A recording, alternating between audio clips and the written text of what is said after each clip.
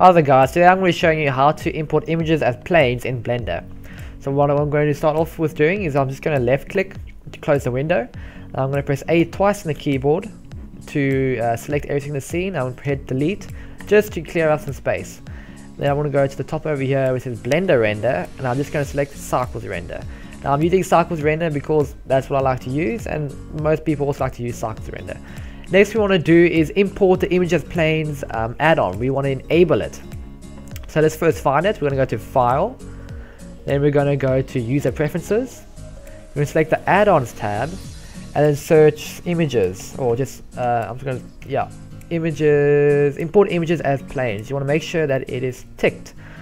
Now that it's ticked, you want to say Save User Settings, and then you're going to press X. So now that you have the add-on enabled, if you press Shift A, you will now see that under Mesh, Images as Planes has been enabled. You can also open up this menu, this add menu, by pressing down here.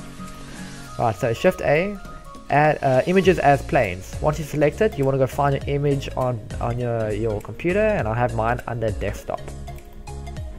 Double click on it to bring it into Blender, and if I go down to over here, this little circle, I'm going to select Texture, and I can see that my image has been imported, and we're currently in Texture View.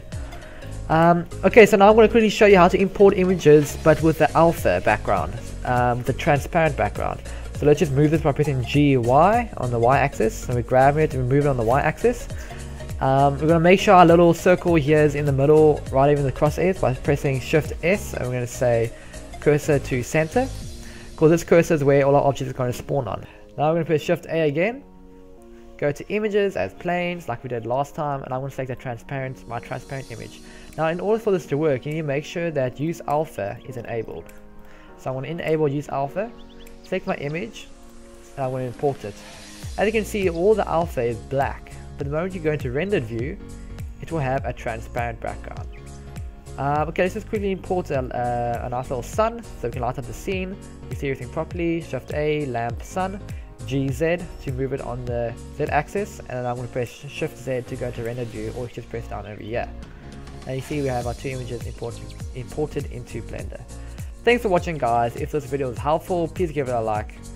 Cheers.